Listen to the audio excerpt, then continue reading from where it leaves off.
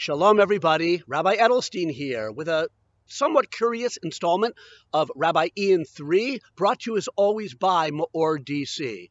Why somewhat curious? Well, I'm outside. It's such a beautiful day. The quintessential autumn day, fresh air. I could not film it in front of a bookcase in my basement, so I'm out in my front yard in beautiful Silver Spring, Maryland. But the lighting might be strange, but it's 100% natural lighting. Also, I'm filming with my laptop on our minivan. So if I'm a little slanted, that's why. But I'm happy to be out here, and it's fitting to be in the presence of God's beautiful, magnificent, lovely creation as we talk about a Torah portion that unfortunately describes the destruction by Hashem himself of his creation. The portion is Noach, the second portion of the book of Genesis or Bereshis. After generations and generations of mankind not living up to its divine image, to say the least, God brings a mabul, a cataclysmic destruction on life. The earth was filled with violence and robbery and oppression of all kinds, the very opposite of chesed, of kindliness, on which the world was founded by God. So, okay, the only ones who were saved, we know Noah, his 3 sons, their wives, and an ark with 2 of every species or some more. It's such a huge story. It's such an unbelievably incomprehensible story. I can't do it justice in 3 minutes.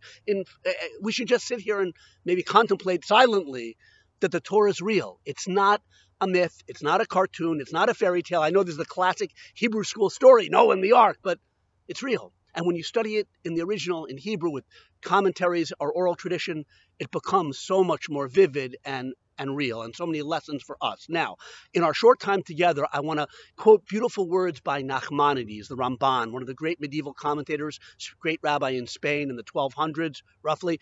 In any case, his words are so beautiful in describing the greatness of Noah, and also in answering a certain question, which I'm sure we all have, and he does it in a beautiful way that brings in fundamental ideas in Jewish thought. Okay, so Noah is described by the Torah as Ish Tzadik Tamim Haya B'Dorosav. He was a righteous man, a tzaddik. He didn't pervert his ways. He wasn't wicked. He didn't steal. And he was Tamim. Tamim means wholehearted or pure-hearted. Sometimes it's translated as perfect or complete. But Tamim means, Ramban says in a beautiful explanation, he was not enticed by the astrologers, enchanters, and soothsayers, and surely not by idolatry, and he paid no heed to them at all. To God alone did he always cleave, and he walked in the way God chose or taught him, for he was a prophet. So, inspirational for us. Every one of us should aspire to be a tzaddik, a righteous person, and a tamim, someone who shuts out the din and the noise of the world and craziness and wicked ideas and walks with God.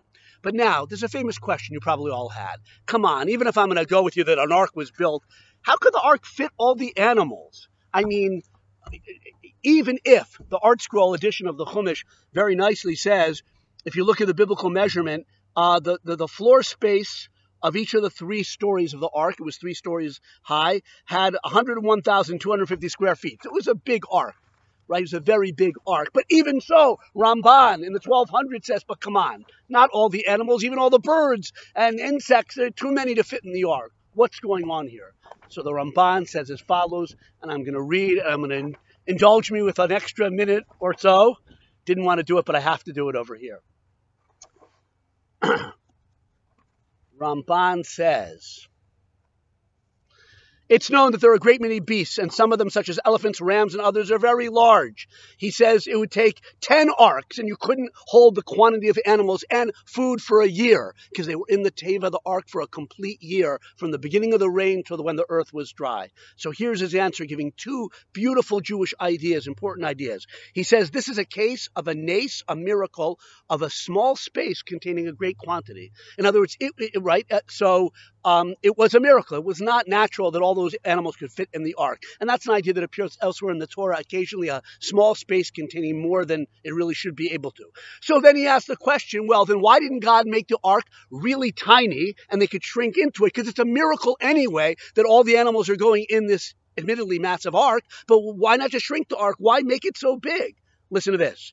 He said, In case you suppose that God should have made it very small and rely on the miracle, the answer is that the Holy One, blessed be He, saw fit to make it large so that the people of the generation would see it, wonder about it, converse about it, and speak of the subject of the flood, so perhaps they would repent. And it took Noah 120 years, the Torah says, to build that ark. It was massive. Plenty of time for people to stop and wonder, maybe examine their actions or whatever. And furthermore, the Ramban says he made it large in order to reduce the miracle. For such is the way with all nisim in the Torah or the prophets. Whatever is humanly possible is done with the balance left to heaven. Such a beautiful point. First of all, that even when a generation deserved destruction, God extended the time to give people time to repent and time for Noah to interact with the people and try to, get them to repair their ways. But this other idea that whenever it comes to miracles, we have to do everything humanly possible. And then if we're worthy, if it's the right thing in God's plan, then He will make the nace, bring it to fruition. We have to do everything humanly possible. I took 6 minutes. There's no excuse for that.